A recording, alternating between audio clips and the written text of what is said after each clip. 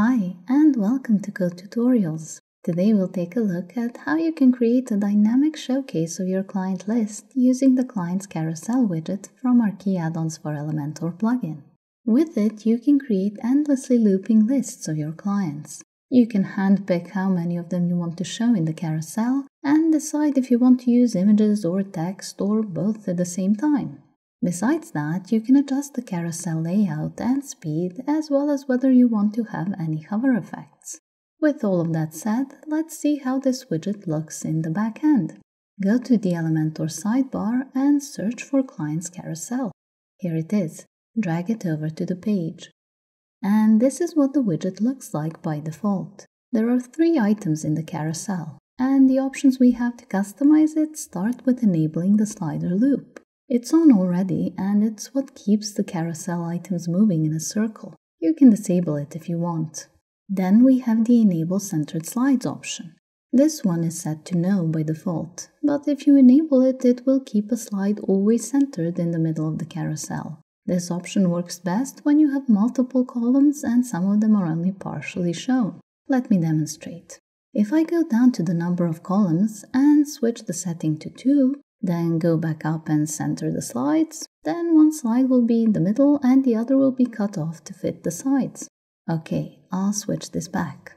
Then we have the Enable Slider Autoplay option. Keeping it set to Yes allows the carousel to start moving as soon as the page loads. I'll keep it that way. And below we can adjust the slide duration. That's the amount of time that a slide is shown before being replaced by the next one. I'll set 4000 milliseconds for this. There.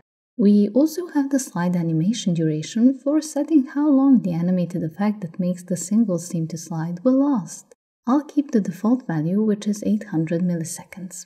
Then, the Enable Slider Navigation option allows us to have these arrows on the carousel sides. You can switch it to No and the arrows will disappear. Okay. We also have the Enable Slider Pagination option, which gave us the 3 bullets at the bottom. I'll disable this too. After that, we have the Image Proportions. This option lets us pick the size of the images in our slider. You can try these settings out to see which one you like best. For myself, I'll leave it set to Original as I already uploaded images in suitable dimensions. After that, there is the Enable Partial Columns option. I'll switch it to Yes so we can see. With that enabled, we get a new option below. And using it, we can adjust the width of the columns or items in the carousel. I don't plan on using this, so I'll set it back to No. Next, we can pick the number of columns we want to have in the carousel. You can pick anything from 1 to 8. I'll set 5. And that's also the number of items I plan on using, but more on that in a minute. For now, we have the Columns Responsive option. You can leave it set to predefined, but I'll switch to custom so I can manually adjust how many columns will be shown on each screen size. So, number of columns option above, this was for desktop screens. I'll set 5, and I'll do the same for the next setting, which covers MacBook screen width. Then for the width of landscape orientation on tablets, I'll leave 3, and I'll do the same for the width of portrait orientation on tablets. Finally, the landscape on mobile phones will be 2, and the portrait on mobile phones will be 2 as well. Then after that, we have the Space Between Items option. That's for adjusting this space here. You can increase it using the slider, like so, or type in a new value. I'll set 30 pixels. Next, we have this option to enable boxed items. If we switch it to Yes, we get this carousel layout where the items are in boxes with a background color, like so. I don't plan on using this, so I'll set it back to No. Then we have the Hover Type option. Right now it's set to None, but we can change that for one of these settings, such as Change Image, which when you hover over an item makes the initial image switch with another one. You'd upload that other image within each individual item. Other than that, we have the Opacity setting. With this one, the image gets a faint film over it. And we also have the Scale setting, which makes the image zoom in a bit. There's also the Horizontal Rollover, so the image seems to move away horizontally. And it would make room for another image if you upload the second one. You do that for each item. Let me show you quickly. This is the first image, and this is the second that would replace the first when an item is hovered over.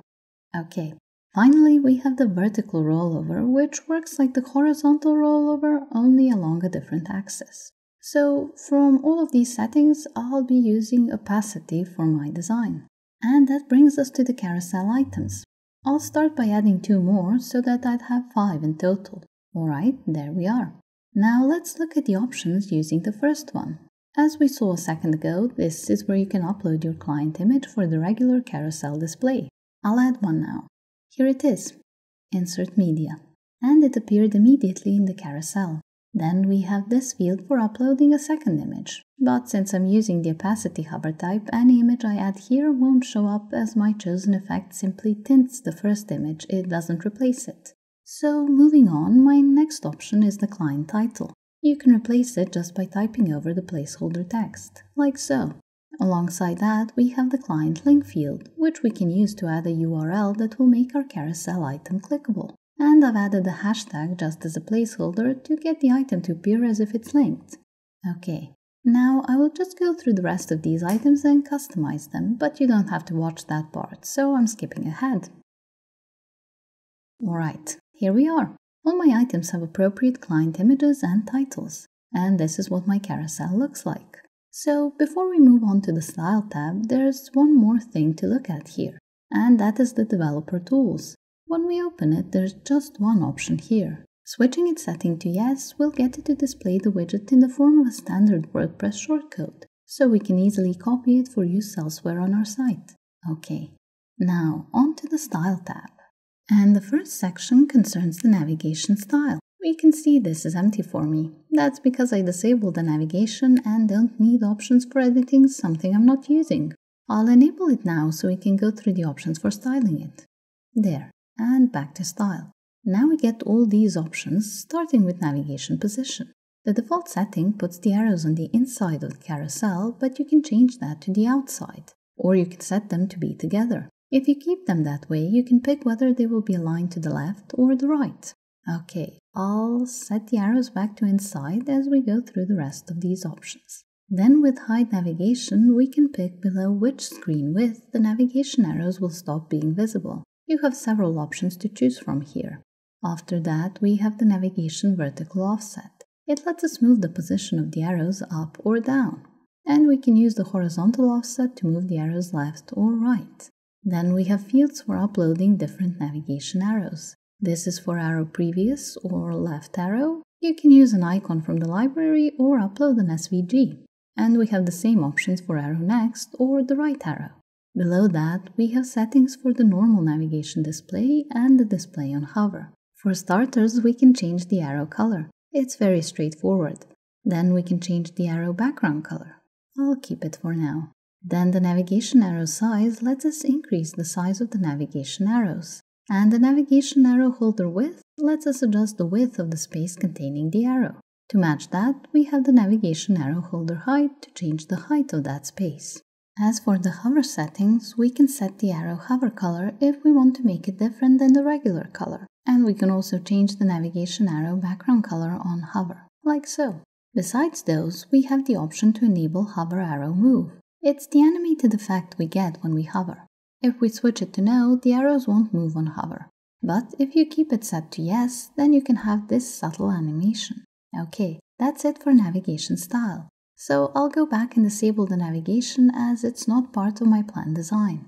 But while I'm here, I'll enable the pagination, as pagination style is the next section awaiting us in the style options. And here are the bullets. Now let's see what we can do about styling them. Firstly, we can change the pagination position.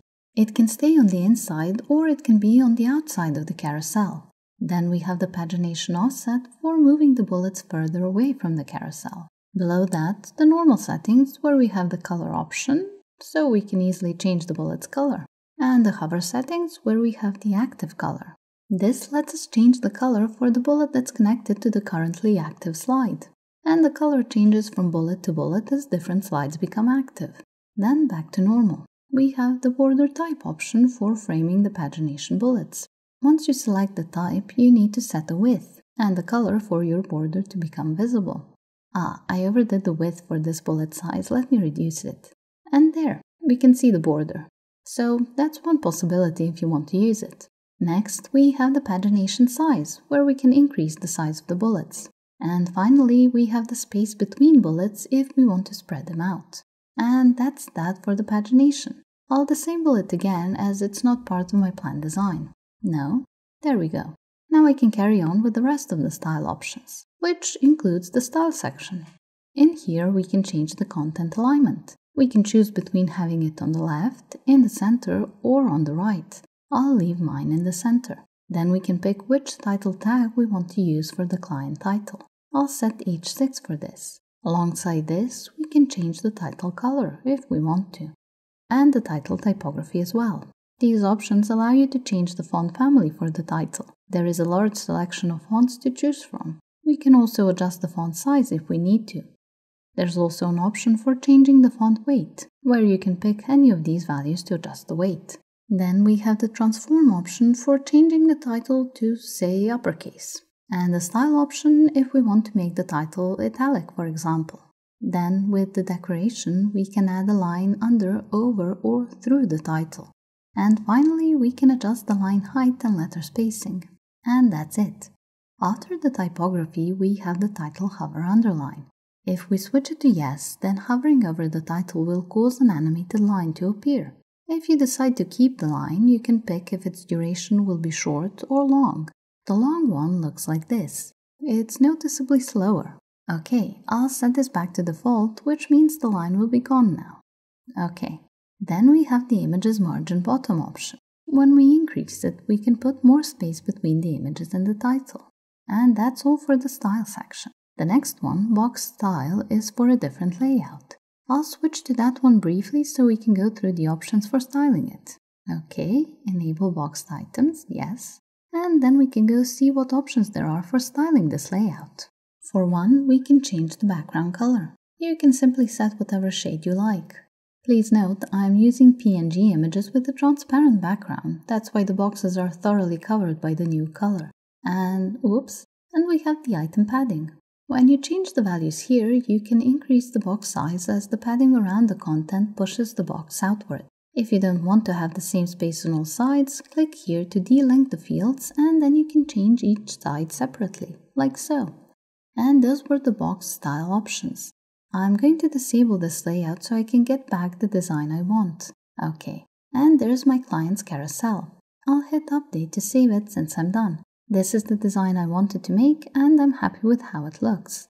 To finish up this tutorial, I'd like us to take one last look at the page we started from, the one with different examples of the showcases you can make with the Clients Carousel widget. Here, for example, is the design I chose to copy for this tutorial. This, as well as all the other examples on this page, are here to give you an idea of what you can do, to inspire you, or to serve as a blueprint you can copy. Certainly, whatever you decide to do with this is up to you. The important thing is that you're now more familiar with the workings of the Clients Carousel widget, that you know what you can make with it and what options it offers, as well as how those options work, so you can easily start making your own carousels. We hope you found this tutorial on the Clients Carousel widget from the Qi Addons for Elementor collection to be helpful. If you have any questions, comments, or suggestions, please drop us a line in the comments below. Also, make sure to subscribe to our channel and be the first to learn about new theme guides and tutorials. Thanks for watching.